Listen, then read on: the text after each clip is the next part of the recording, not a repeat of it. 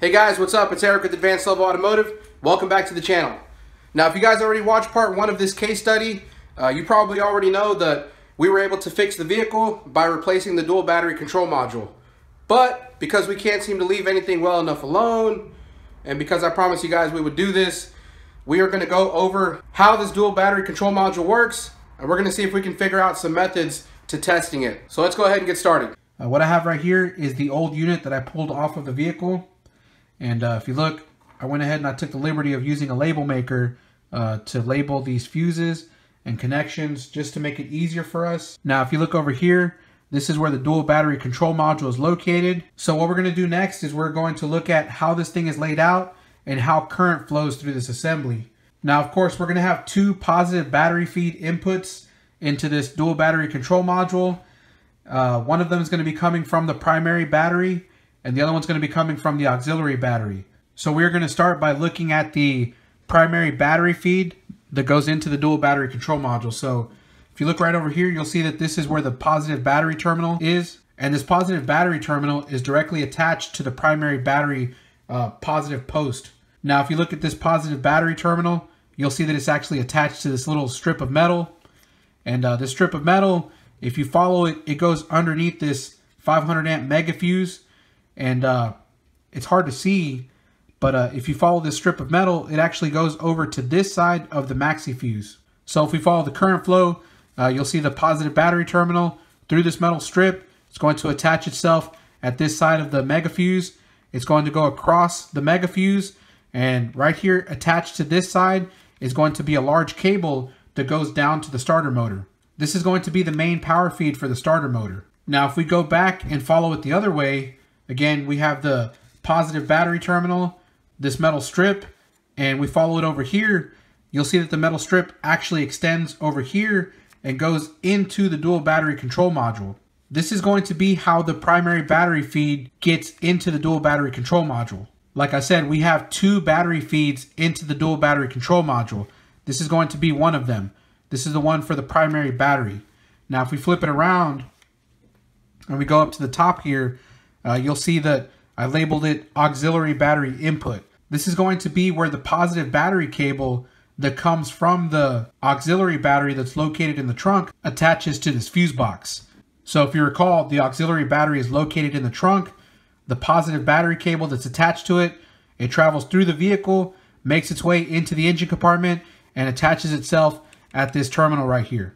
Now, before that current from the auxiliary battery can make its way into the dual battery control module, you'll see that it has to go across this 175 amp fuse. Now, if you look closely, you'll see the metal strip at the bottom here. It goes into the dual battery control module. So this is where the battery feed from the auxiliary battery goes into the dual battery control module. So hopefully you guys are following along, and hopefully that makes sense to you guys. Just to reiterate, two positive battery feeds. The one from the primary battery comes in through here, and the one from the auxiliary battery goes in through here. Now, if you guys recall the function of the dual battery control module, the purpose of the dual battery control module is to switch between these two battery power feeds. And the reason it's switching between these two battery feeds is because it's deciding which one is going to handle the load for the interior accessories and powertrain management accessories. Now, if you look over here, pay attention to this metal pad here. You'll see this metal strip that goes across and down to here. This is going to be our accessory load. Now, I say accessory load, but this also includes all different kinds of things. Pretty much all of the electronics. We're talking about anything involving powertrain management, air conditioning, power steering control module. I mean, you name it. Pretty much all of the electronics other than the starter motor are going to be attached to this pad here. Now, if you look closely, you'll see up here we have an 80 amp fuse, and you'll see that feeds the power steering control module. Now, if you look over here, you'll see the 60 amp fuse. That fuse feeds the fuse box that's located where the instrument panel is. And if you look over here at this other 60 amp fuse, you'll see this also feeds the other fuse box that's near the instrument panel. Now, if we follow this strip down here, you'll see that there's a 200 amp mega fuse. Now, over here at this terminal, there's going to be a large cable that's attached to it, and that cable attaches directly to the fuse box that's under the hood. Now, that fuse box that's under the hood houses everything from the starter relays to the ignition main relays. So this is where the underhood fuse box gets its power from. So again, looking at this thing in overview, we have two battery power inputs. We have this primary battery feed input, and we have this auxiliary battery power feed input. And then over here, we have the accessory loads. And again, if you remember, the dual battery control module, its function is to switch these accessory loads over to the auxiliary battery during cranking. And the reason it's doing that is to allow the primary battery to focus all of its current flow on turning the starter motor. So again, this dual battery control module during cranking is going to isolate this primary battery feed so that it does not have to power any of the accessories during cranking. During cranking, this accessory load gets switched over to this auxiliary battery input. So hopefully that makes sense to you guys. Now what we're going to do next is we're going to look at the wiring diagram, and we're going to see if we can figure out how this dual battery control module knows when the engine is cranking so that it knows when it's time to switch the loads. So of course, if you look at the dual battery control module, you'll see that there's a 4-pin connector right here. And just like any other module, we're going to be looking for basics. We're going to be looking for the main power, the main ground, and we're going to be looking for the input that tells this dual battery control module when it's time to flip between these two power inputs. So let's go ahead and move over to the computer and take a look at the wiring diagram. All right guys, so now that we have a better understanding of how the dual battery control module and the fuse block assembly is laid out, we can take a look at this wiring diagram, and it's pretty much the same thing we already went over. So if you look over here, you'll see this dotted line. This is going to be the dual battery control module, and if you look at this larger rectangle, this is going to be the actual fuse block assembly. So like I said, it's pretty much the same thing we already went over. If you look over here, this is the primary battery and the positive battery terminal. If you look, you see they drew a dotted line here. That's going to represent the battery terminal, because remember, this battery terminal is physically attached to the fuse block assembly. So this is where the power feed goes in for the primary battery into the dual battery control module. You'll see it says B positive right here. And then if you follow this power feed over here, you'll see this 500 amp fuse. This is going to be the 500 amp mega fuse. And then there's the cable that's attached to it that goes down to the starter motor. So this is a starter motor here. And what you'll also notice too is that this same wire gets spliced off and goes over to the generator. Now, if we move back over here, you'll see the auxiliary battery here. And of course, the positive battery cable for the auxiliary battery. This is going to be the cable that runs through the vehicle, that runs under the hood, and attaches itself at the X4 terminal. And if you look right here, you'll see this is the 175 amp fuse. Then if we follow it down, you'll see this is where it's attached to the battery control module. So you'll see there B positive, that's going to be the battery power feed that comes from the auxiliary battery. Now, if you look at the dual battery control module, you'll see that inside the control module, there is a switch, and this switch is what's going to switch the accessory load between either the primary battery or the auxiliary battery. So if you look down here, you'll see these fuses down here. This is going to be the accessory load. Again, over here, it's a 60 amp fuse, and you'll see that that feeds the fuse block that's in the instrument panel. Then there's another 60 amp fuse that feeds the other fuse block in the instrument panel. This 80 amp fuse that feeds the power steering control module. And then we have this 200 amp fuse that feeds the underhood fuse block. Again, you'll notice that all of these fuses are tied together. This is what's going to be considered the accessory load. Like we said before, whenever the starter is engaged, this switch is going to close, and the accessory load is going to be powered by the auxiliary battery. I know we already went over this, guys, but I just wanted to show you what it was like laid out on the wiring diagram. Now, what we need to look at are going to be the inputs to the dual battery control module, specifically the one that tells the dual battery control module when it's time to close this switch here. So for that, we're going to move over to the wiring diagram for the starting system. All right, guys, so what we're looking at is a wiring diagram for the starting system. Now, this wiring diagram is an OE manufacturer wiring diagram, so it's not interactive in any way. It's a little bit difficult to read. Some of these letters are just kind of really tiny, so hopefully you guys can make out what it says on the screen. So if you look down here, this is where the starter motor is located. And if you look up here, this dotted line right here is going to be where the dual battery control module is located. And if you look at the larger dotted line, this is going to be the fuse block assembly that houses the dual battery control module. Now, if you look down here, this dotted line, this is going to be the underhood fuse box assembly. And if you look up here, this dotted line right here is going to be the engine control module.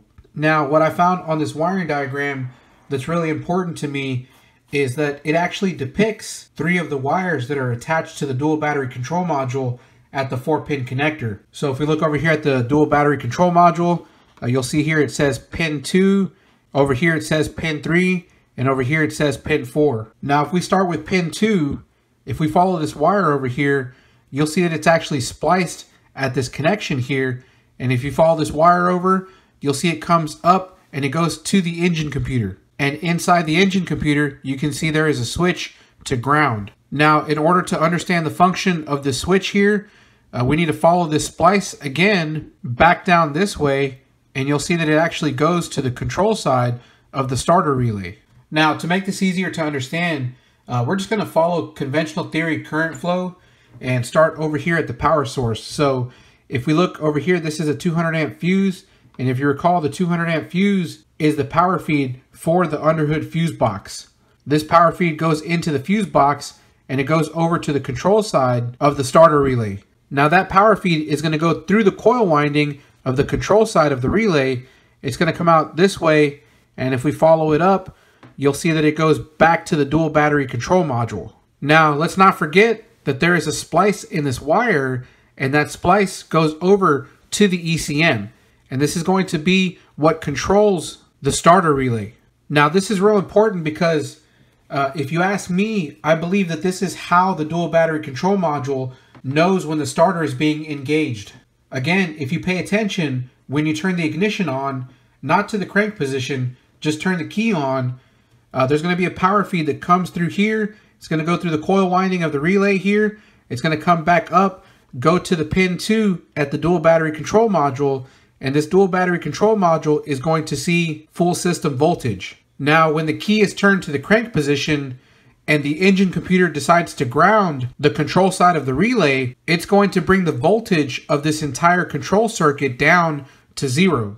And so that, I believe, is how the dual battery control module knows when the starter is being engaged. Again, when it sees system voltage, it knows the ignition is on, and when it sees that that circuit is being grounded and there's 0 volts, it knows that the starter motor is being engaged. And at that point, it knows that it's time to close this switch to allow the auxiliary battery to take over the load for the accessories. Now, I think this is really important information because when it comes to testing this control module, this is going to be one of the main things you're going to want to look at. Because if the concern is that the dual battery control module is not switching over the accessory load, this should be one of the first things to check. And of course, we would do that by putting a voltmeter here at the pin 2, and we're going to look for system voltage when the ignition is on, and we're going to look for a ground when it's in the crank position. Now moving over to this pin 3, if we follow it down, you'll see that it goes into the underhood fuse box, and then you'll see this 5 amp fuse right here. Now this 5 amp fuse gets its power from the ignition main relay. This ignition main relay is powered on whenever the ignition is on. So as long as the ignition is on, there's going to be a power source that goes through this 5 amp fuse that goes up through here and feeds the control module at pin 3. This, if I'm not mistaken, is going to be the main power input for the dual battery control module. So when it comes to diagnosing this module, this is another thing you're going to want to check. We're going to want to put a voltmeter here, and we're going to want to make sure that whenever the ignition is on, we have a power supply here. Now moving over to pin 4, you'll see pin 4 actually goes to the battery ground. Now this, I believe, is going to be the main ground source for the dual battery control module. Of course, like I said, whenever you're dealing with the control module, before replacing it, you always want to check the main powers and grounds. Now, one of the things I wanted to address real quick was how this code gets set. So if you guys recall, according to the description for the DTC P305F, this code gets set whenever the voltage at the run crank input at the ECM falls below 9 volts. So if you look over here, at the ECM, you'll see pin 51. This is the one I identified as being the run crank input to the ECM. So again, if you follow this down, you'll see that it goes to the fuse box, underhood fuse box, and it gets fed by this 5 amp ECM fuse here. Now this 5 amp ECM fuse gets its power from the ignition main relay. So whenever the ignition main relay is energized, it's going to power up the circuit here. Now the important thing to know is that the ignition main relay actually gets its power from this 200 amp fuse. Because if you remember, this 200 amp fuse that comes from the fuse block where the dual battery control module is located, that's what powers up this underhood fuse box assembly. So if you ask me, really, I think this input is just watching the voltage of the accessory load. And whenever that voltage falls below 9 volts, it immediately says that there's a problem. Now, it doesn't know exactly what the problem is. It's just saying that there is a problem. So we could have a problem with the auxiliary battery going bad, or we could be having a problem with this dual battery control module. The code is not really that specific. All the code knows is that it's watching the accessory load voltage, and when it sees that voltage fall below 9 volts, it sets the code. So hopefully you guys were able to follow along, and hopefully I was able to give you guys a good enough explanation of my thought process here. And if any of you guys have more information on the system and how it works, please share it in the comment section. You know, we're all here for the same reason. We're here to learn, and we're here to share information. So if you guys know something, please share it with the rest of us. All right, guys, so one more thing I wanted to add as a possible way to test if you think that this dual battery control module might be having a problem not switching the accessory load from the primary battery over to the auxiliary battery. Now, if you think about it, with the key in the on position, we should have continuity between the primary battery connection and the accessory load connection. So, in theory, we should be able to take something like an ohm meter. Now, I am at home, so I don't have any test leads, but I do have these crayons that belong to my children, just to give you guys an idea of where you could put your test leads. So, if you're going to do a resistance check using an ohm meter, you're going to want to touch the pad here for the accessory load, and you're going to want to touch the pad over here for the primary battery feed. And with the key in the on position, you should have about 0 ohms of resistance, because this is going to be a direct connection between the two. Now, if the dual battery control module is doing its job, when you go to crank the engine over, you should theoretically see the resistance jump up to infinite ohms of resistance. That's because if the battery control module is doing its job, it's going to be separating this connection between here and here. Likewise, you could also do this check at the input for the auxiliary battery here, and with the other lead, touch the pad for the accessories. Now, theoretically, during cranking, you should have 0 ohms of resistance between these two connections, if everything's working properly.